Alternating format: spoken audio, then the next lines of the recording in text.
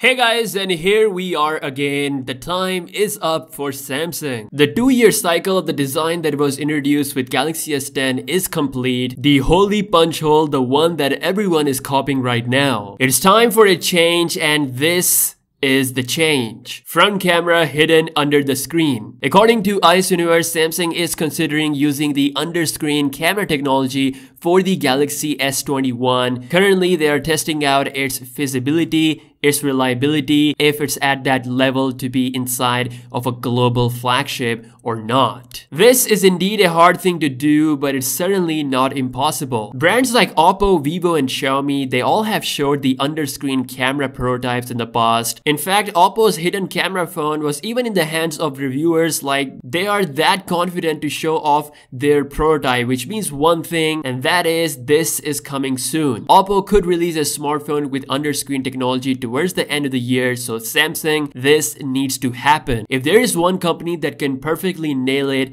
it's Samsung. I'm pretty sure Samsung is right on the level of Oppo with this. Of course, they don't show off prototypes just like that. We only see the official product. Right now, we can only hope that what they have built is reliable enough. So if it does happen, then it's going to be the peak of smartphone design, completely shattering the competition. Now, this is not the only exciting thing that's going to happen with the S21. Samsung's 5nm Exynos processor is coming. Yes, Exynos will stick around, and I know there's currently a lot of heat going on. And before you hate, listen up. A huge report coming from South Korea claims that Samsung is developing an Exynos chip in collaboration with Google. Yes, if there is one company out there that I want Samsung to join hands with, it's definitely Google. According to the report, the next Exynos chip will be based on 5nm process. It will use ARM's unannounced Cortex A78 cores, which is expected to be 20% faster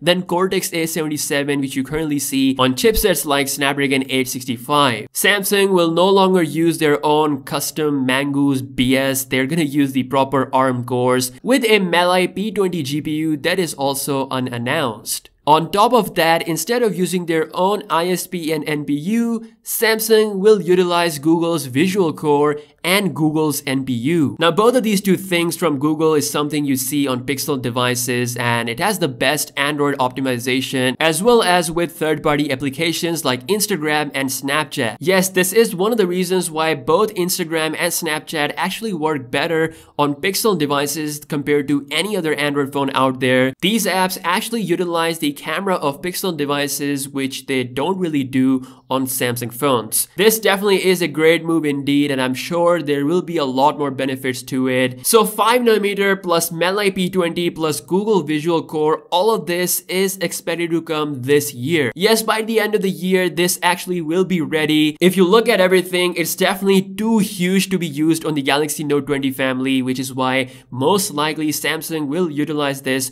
on the Galaxy S21. Now, you might be thinking, where is AMD? We've heard that the first AMD GPU-based Exynos chip could come in 2021. What we don't know is the actual date. So this could still happen towards the second half of next year when the Galaxy Note 21 will be ready. We're still very far away, so things can still change, but for now, the Mali P20 GPU is expected to be inside the 5nm Exynos 1000 chip. Likely, that's going to be the name that Samsung will go for. Not only S21, but it is reportedly going to be featured on some Chromebooks, even servers.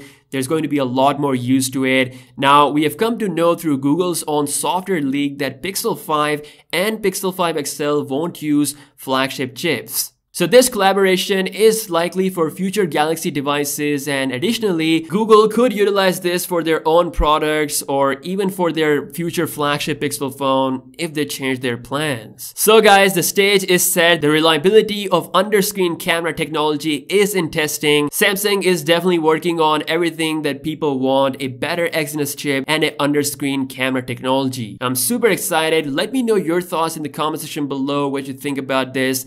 And I'll see you guys in the next one. Peace out.